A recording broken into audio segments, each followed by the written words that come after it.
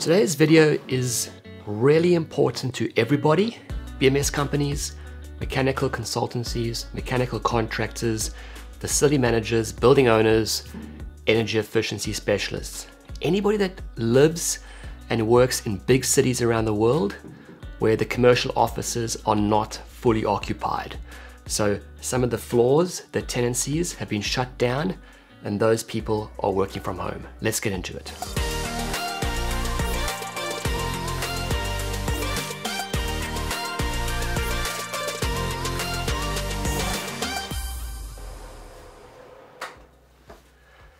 In winter, the length of these videos is not determined by the story, but for how long this room will stay warm after I've turned off that fan heater.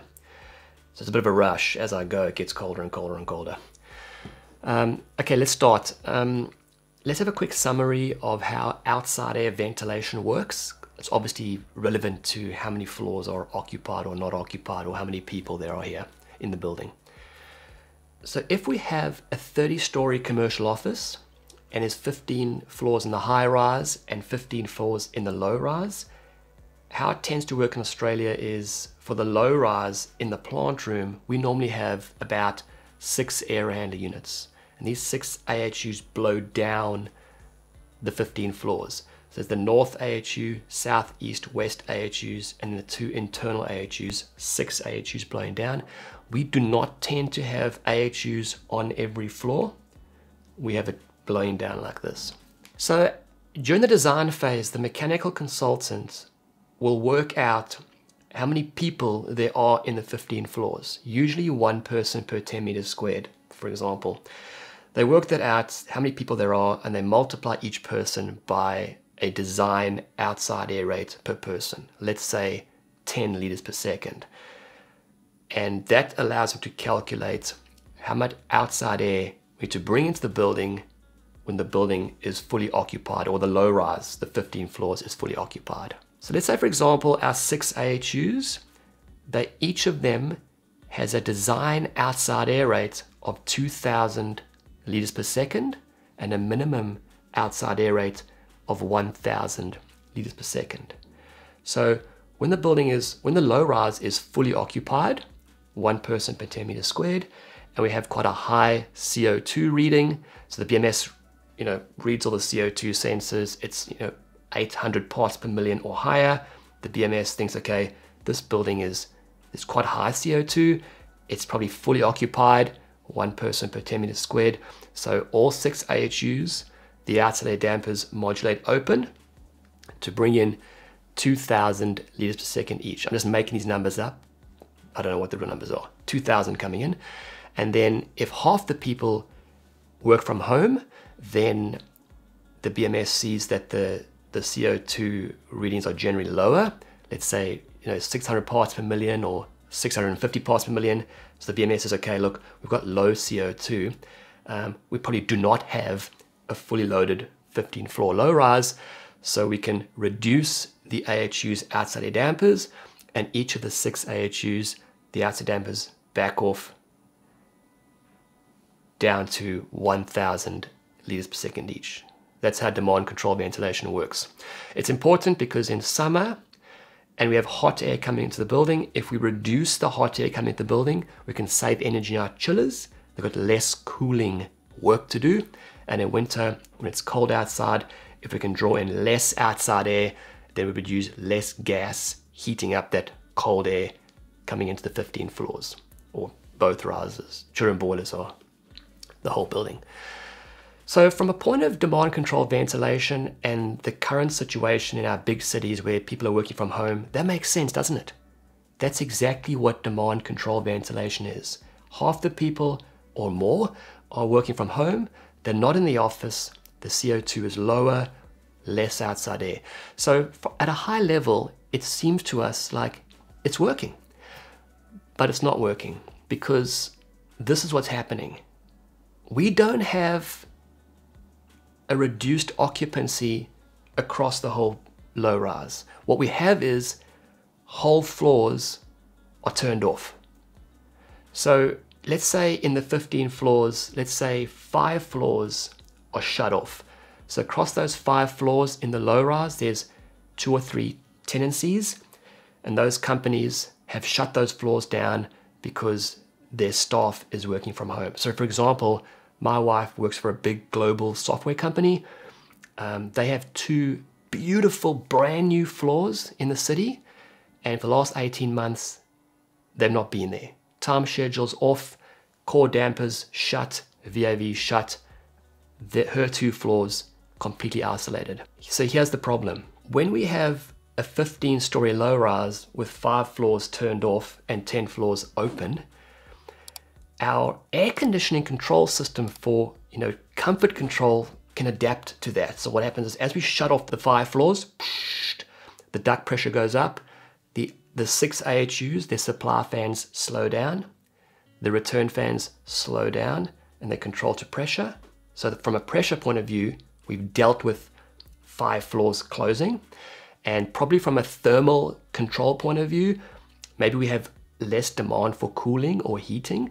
So as those 5 floors closed off, the heating and cooling valves, they backed off a little bit, and we had less cooling or less heating. So we've dealt with those 5 floors turning off pressure and temperature.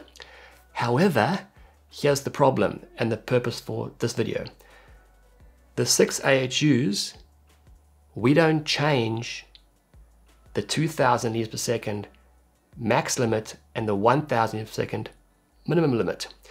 So what happens is, even though the CO2 might be lower in the 10 floors, let's say it's lower, so the 6 AHUs reduce the outside air from 2000 to 1000, tick in the box. However, that 1000 is the minimum liters per second for 15 floors, not for 10 floors. And that's what the problem is.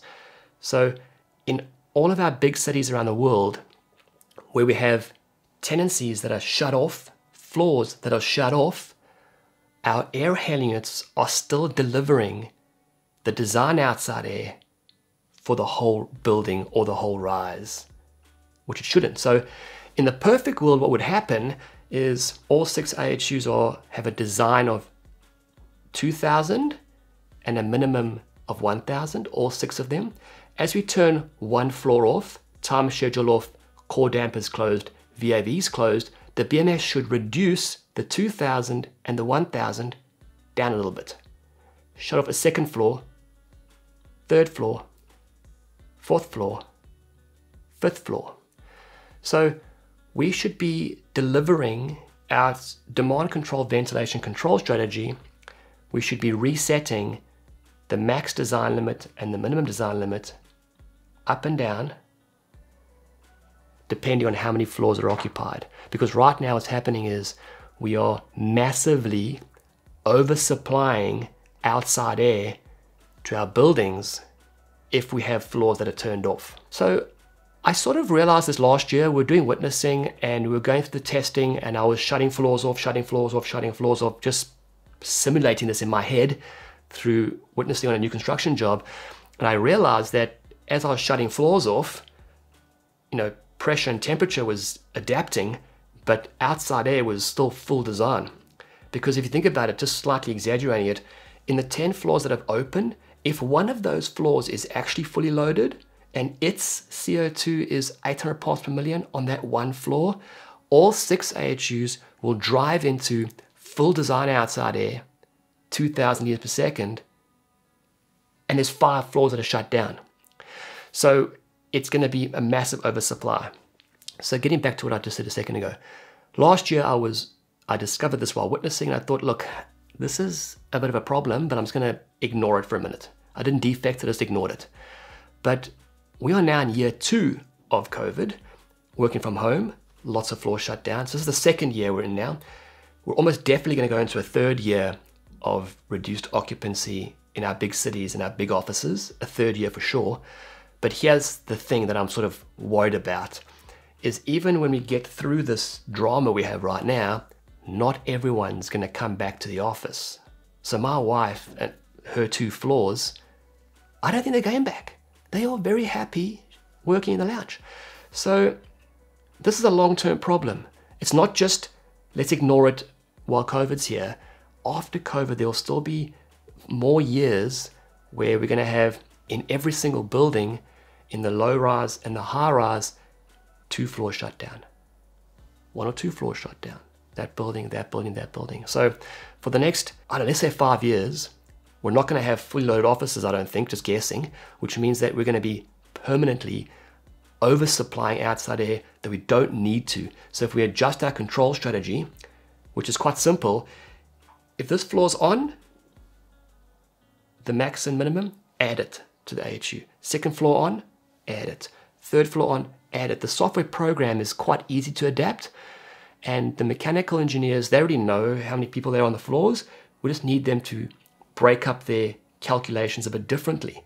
So for the north air handling unit, 15 floors. What's the min-max for the north? Level 1, 2, 3, 4. When you add those all up, they come to 2,000 and 1,000 outside requirements.